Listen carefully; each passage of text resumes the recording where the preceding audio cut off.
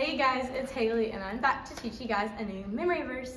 This time we're going to be in Psalms 139 verses 13 through 14.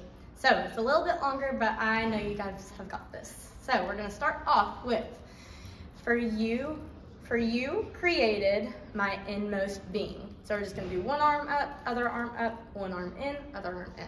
So, for you created my inmost being. All right.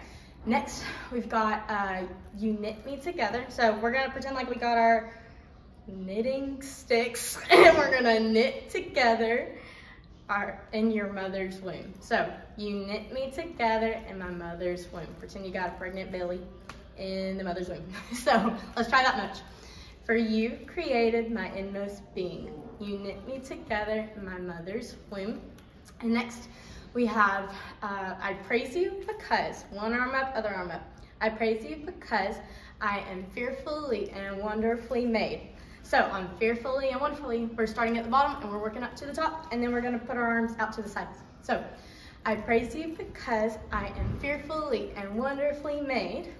And then next, it's gonna say, your works are wonderful. We're just gonna stack our hands for your works are, and then we're raising our arms up for wonderful. So let's try that much. For you created my inmost being. You knit me together in my mother's womb. I praise you because I am fearfully and wonderfully made. Your works are wonderful. I know that full well. We're just gonna point to our noggins for that one, all right? I know that full well. So let's smush it all together. For you created my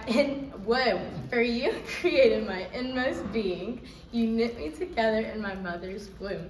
I praise you because I am fearfully and wonderfully made. Your works are wonderful. I know that full well. Psalms 139, 13 through 14. Good job, you guys. See you later.